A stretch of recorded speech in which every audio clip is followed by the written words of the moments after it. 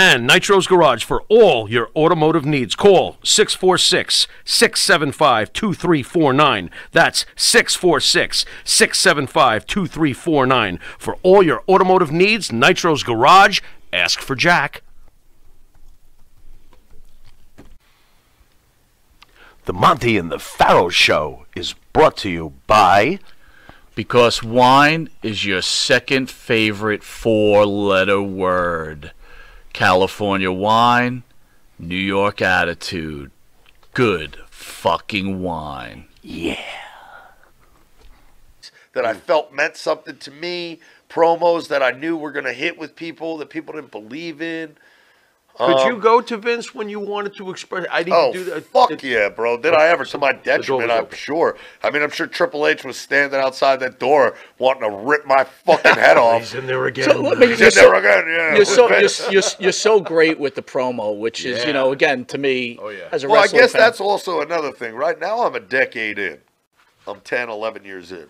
But when I first got out there, bro, I had this mentality that I was the best. And nobody could tell me what the fucking say. And that still remains today. You are one of the all-time greats. But let me ask you this, and I don't know how true this is. Is it true that you were fined for farting in promo class? That is very true. What is that about? The airport diner beforehand? No, so we were just talking about promo class, okay? Now imagine monotony, okay? Anything, you know, for every girl out there that you fantasize about, there's a guy sick of fucking her. Okay? Wow. So great. You're so right. So this is the truth. So when you're in promo class with Dusty Rhodes every single week for 5 or 6 years, and you see guys go up there and cut terrible promos, and Dusty tries to get them, you know, and it ends up taking that promo that should have been done in 90 seconds is going to take 20 minutes for this class to get through because Dusty's now helping this guy and he wants them to repeat it and no, say it like this or maybe go in this direction or do something different. And so, you know, what I would give today to be a fly on the wall in one of those promo classes to listen to Dusty right now. But when you're in it, you can't see the forest from the trees. So some days you just want to get the fuck out of promo class. And if I'm in promo class and there's 60 of us and we got to sit through all 60 promos and Dusty's got to talk to everybody at the end of every one, I'm just trying to make this class go as fast as possible. So when Dusty Rhodes goes, anybody got anything for him? Anybody got any questions? My hand is the fuck down. Just don't say shit. Anyone, Dusty just asked what you thought of that promo, and then all of a sudden you see fucking some dickhead raise his hand. Now we're talking for another 10 minutes about that terrible promo I just saw. And there was no fixing it, dog. I was like, bro. And imagine you're me, and I'm the best fucking promo in this class every fucking week, dog. Every week. And everybody would tell you, I waited to go last so I could do my promo on yours. The one I just saw. I'll cut a promo on what I just saw that'll be better than what you just said, dog. So one day I got cocky. And I raised my hand because somebody was struggling through a promo, having a hard time, and Dusty was working with them, and I usually never say shit. And I was Dusty's guy. So when I raised my hand, Dusty stopped like, oh, shit. Enzo's going to chime in. He never chimes in. He just sits there and wants to get the fuck out of here, but he don't know that. So I'm like, yeah, I'm chiming in. I want to help this promo, right? So I raised my hand, and when Dusty called my name, he's like, Enzo, I let out the loudest fart you ever heard in your life off the steel chair. It just vibrated through promo class, bro. And I was like, but before I did it, I went, Corbin. It was Baron Corbin cutting a promo. I was like, Corbin. And he went, yeah, Enzo? And I went, deadpanned him, straight face.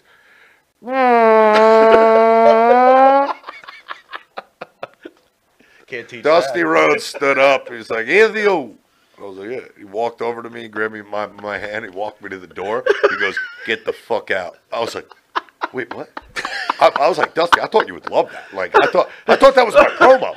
I was like, I didn't go yet. I was going to use that as my promo. Right. I was like, I just got the biggest reaction in the room. Right. From a fucking fart. Sound. Like, everyone in this room is either offended, fucking happy, sad. Yeah. They can't believe it. They're in gall. Like, I got every range of human emotion out that fart right there, boy. You didn't see the brilliance in that, Dusty? Like, you're my guy. I thought you... Bro, Dusty was pissed, man. So... Wow. I showed up to work the next day. What I did not know is literally Dusty Rhodes called Triple H that night and got me fired. Really? The next morning when I showed up to work, Dusty Rhodes called Triple H back up and said, "No, I'm not going to fire him." Oh, man. And then Dusty didn't talk to me for like 2 weeks. And I was like, oh, shit, man. Bro, wow, how did I fuck this up? I'm going to get fired. I think I got jobbed out on TV and like lost and wasn't on like a pay-per-view or something. And I didn't even realize that's why. Like, I don't even put two and two. Right. I'm like, I look at the card. I'm like, oh, we're not booked today, Cass. And Cass knows, like, you motherfucker, you fucking farting. You know what I mean? Like, it doesn't even register, bro. Right. And then one day I was getting my ass kicked in the ring, and they were just giving me hell, bro. They imagine like you have practice every day. So I'm booked every weekend. I'm Enzo. They gotta book you, but they don't. I don't know that. I don't know that I'm Enzo, and they have to put me on the card. I just think I can be taken off at any time or fired. But me and Cass, like, didn't realize our worth. Like, I didn't get it. I was just in NXT. I didn't realize we're selling out the Barclays Center. We're selling out this arena. They can't fire you right now, bro. Right. You guys are like the hottest act in the company. Right. And in my mind, I'm like, oh, bro, I'm getting fired today. You know, every day. So when I farted, I think I had that fart heat until the day I left NXT and went to the main roster, and it even carried over. I still had that fart heat. Wow. Funny how life works. So Dusty, one day I'm getting my ass kicked in the ring, and he could see it on the monitor that they're fucking with me probably. Like, you know, I'm in the ring, and it's like everybody take turn putting heat on Zoe. And there's like 10 different guys beating me up, and I'm just doing, like, I think, but I'm like hungover, bro, and I'm like fucking hurting. And I went out that night, and it was like 2 a.m. Now, you see, you've been on the card Thursday, Friday. Everyone who's on the card is off. Not Enzo, because you farted. Now you're in beginner class again.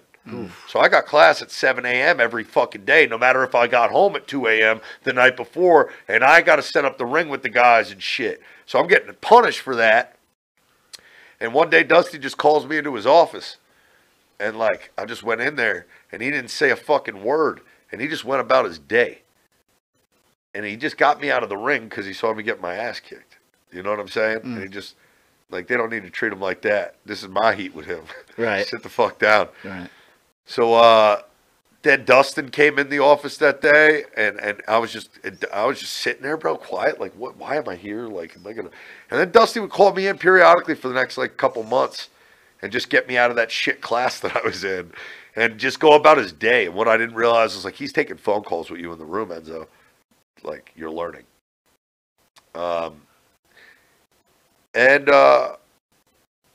With a twinkle in his eye and just a wink of his eye, I knew I was all right. We didn't have to talk. I didn't apologize. And just you know, it was a wink. Good stuff. But I came to find out on the day that Dusty Rhodes passed away, 3 years later, 2020, I believe. On the very day that he passed away, I didn't realize it was the day he passed away. I wake up that morning and I open up my Instagram, and just the first thing on my feed is a story about fucking the Nasty Boys were overseas, farted on an airplane so bad, blew it out. Miss Elizabeth landed, caught a flight, and flew home. She was so offended by the Nasty Boys. They missed that tour because Vince McMahon, the biggest draw in the company was Miss Elizabeth and Macho Man. He was so mad at the Nasty Boys, he took them off that tour and flew Miss Elizabeth back to Europe to finish that tour out. What I didn't realize is that, dude, Dusty knew that. We don't fuck with farts here in the WWE, bro. Vince McMahon will fire you for that fart. I don't need to tell you that, but he shit can't. And I found that out on the day he died, like 4 years later. Wow. And like just the first thing I did, I woke up that day, boom, see this fart story, and I'm like, yo, what? Yo, that's crazy. The Nasty Boys got major fart heat, got shit canned by the WWE, got fired for it. Oh, wow. Today's the day Dusty died? Oh, my God. Dusty just told me why I had heat. I was like, I'm a spiritual guy, God-fearing, and I believe that, I hope Dusty sees my struggle, my up, my down, and every wrestler goes through it, bro. I'm fucking no different, dude. Like, you leave the WWE, what do you do from there? It's not all roses. And there's also that it's the WWE. Do I want to go back tomorrow? It's like, bro, like, man, I know what it takes to be there, and it takes a lot. So, that's a conversation I'd probably have to have with my family, bro. Like that. I mean, my mom, my dad, and my goddaughter. Like, if I ever did it for anybody, it would be my goddaughter. I'd take myself out of it, bro. I did it already.